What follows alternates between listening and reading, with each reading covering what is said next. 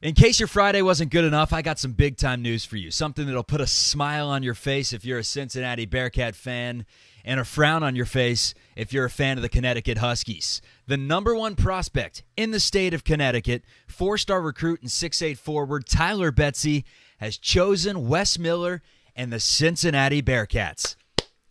Clap it up for our man Wes. He's doing big things right now. Four-star prospects haven't been a staple of the Cincinnati Bearcats recruiting classes in years past. I mean, Mick Cronin was going after guys like Alil Sissimi and Prince Toyambi, Laquil Hardnett. By the end of Mick Cronin's tenure, you could tell that he just didn't even try bringing in big-time recruits to Cincinnati.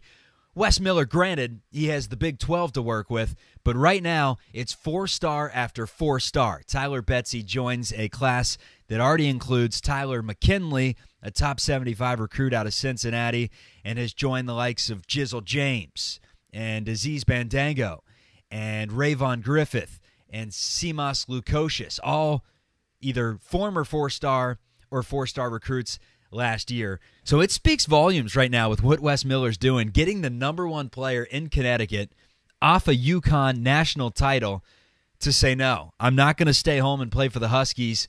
I'm going to go to Cincinnati. Not only that, in this day and age where NIL Collective is so huge, it means that the Bearcats, they have a little bag they're tossing around. Whether you realize it or not, I think Cincinnati has a little more money than we're giving them credit for. Landing Tyler Betsey is proof of that.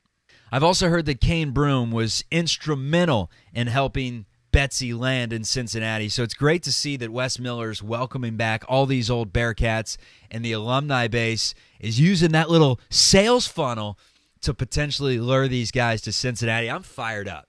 Tyler Betsey, big-time recruit. Duke wanted him. Alabama wanted him. Uconn wanted him. Creighton wanted him. Every school in the nation pretty much wanted this player, and the 6'8 forward is a member of the Cincinnati Bearcats.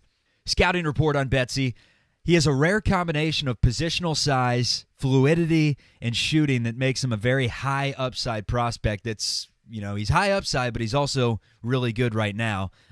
His stock is on the rise, though. He was recently a Rivals 5-star. Obviously, they shift the recruiting rankings every year, and he's one of the last recruits between that 4-star and 5-star gap. He's a top 40 recruit in the country right now. There you see the numbers. Betsey's shooting is his most glaring attribute, with a soft touch and natural rhythm to his release. Betsey shows flashes of being able to put the ball on the floor and make plays in transition, but has yet to make that a consistent part of his arsenal yet. Keyword yet. He's only like 18 years old. He also has untapped potential on the defensive end, where he has moments where he can get low and wide in his stance to slide his feet, and as Betsey continues to mature in the game, he would benefit from showing more sense of urgency on defense at times.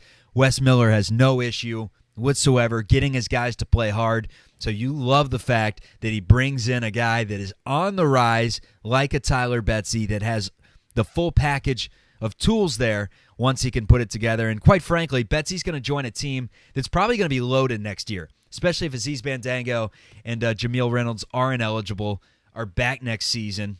Then you add him to the likes of a sophomore Jizzle James and Rayvon Griffith. You throw them in with a junior Dan Skillings if he doesn't go to the NBA, and the list goes on and on. Really, the only player that the Cats are losing, players, C.J. Frederick, Odio Guama, I believe, and John Newman. So take away those three, and the Bearcats have a damn good team, and Tyler Betsey's going to join the mix. All right, Chatterbox Bearcats is going to have live shows coming up on Chatterbox Sports in just a bit. November 6th, the Bearcats open up their season.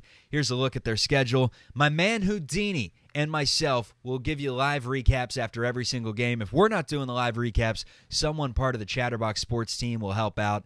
So the best Bearcats coverage right here on Chatterbox Sports. Make sure you subscribe wherever you get your audio podcast. Go there right now. Hit that subscribe button so when the season does start, you got coverage around the clock. All right, everyone, enjoy your weekend. And remember, Smits, Miller, 95, Rick Smits, Reggie Miller. Go Pacers. Pacers suck. Go Bearcats. That's all that matters.